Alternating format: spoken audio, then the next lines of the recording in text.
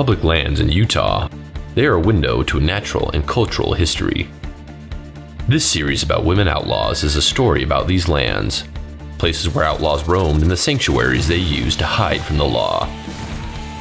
BLM public lands still provide clues to their activities and help tell these stories. Laura Bullion from Texas became acquainted with several outlaws in her teens, mainly because her father, James Henry Bullion, was an outlaw himself. It was no surprise that Bullion began a relationship with William Carver, a known outlaw and a member of the Fierce Ketchum gang. Bullion wanted to join him, but he would not consent at first, and they only saw one another between robberies. While in Utah and on the run from lawmen, Carver became involved with the Wild Bunch gang led by Butch Cassidy and the Sundance Kid. The gang was loosely organized, but they became the most successful bank and train robbers in history. Members of the Wild Bunch called Laura Bullion Thorny Rose, and she was fondly referred to as the Rose of the Wild Bunch. As the gang robbed trains and banks in several states, Bullion was in the mix, but her life with the Wild Bunch is sketchy. She supported the band of robbers by selling stolen goods and making contacts, so the gang had supplies and horses. Some believe she even raided banks and trains with the Wild Bunch. Near the Dirty Devil River lies a wild stretch of land called Robber's Roost that is intersected with steep-walled canyons and hidden draws. It was a prime location for outlaws to lay low for months at a time. The gang constructed structures within the roost to help buffer them from the cold winters. There, they stowed away items for future use. It's a stunning place of mystery and bolsters the wild history of the American West. In 1900, the gang held up the Union Pacific train at Tipton, Wyoming.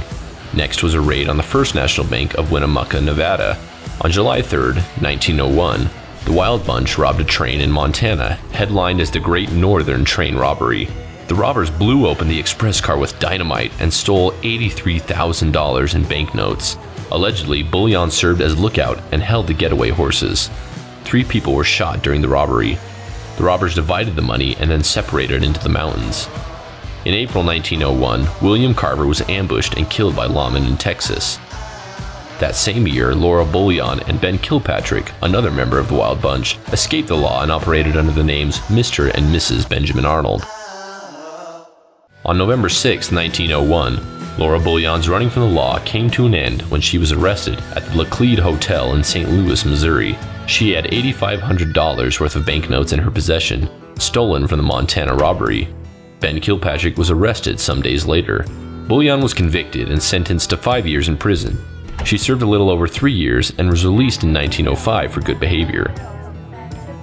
She gave up her life of crime and worked as a seamstress and dressmaker. For years, Bullion had been in contact and waiting for Kilpatrick to get out of prison. Ben Kilpatrick was released from prison in June 1911, but on March 12, 1912, Kilpatrick was killed while robbing a train in Texas. In 1918, Bullion arrived in Memphis, Tennessee, and became an interior designer. She also became the last surviving member of the Wild Bunch gang. Laura Bullion was the only woman who was a member of the Wild Bunch gang. She was also one woman of, quote, very few who had stayed at Robber's Roost in Utah. Even to this day, the Roost is a difficult place to explore, which makes our BLM public lands significant. They help us better understand our history and tell the almost forgotten stories of the past.